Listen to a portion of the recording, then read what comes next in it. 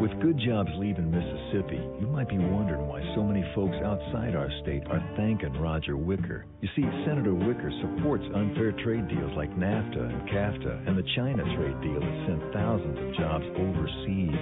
He's helped put us deep in debt to China, and he supported Wall Street's plan to put Social Security in the stock market.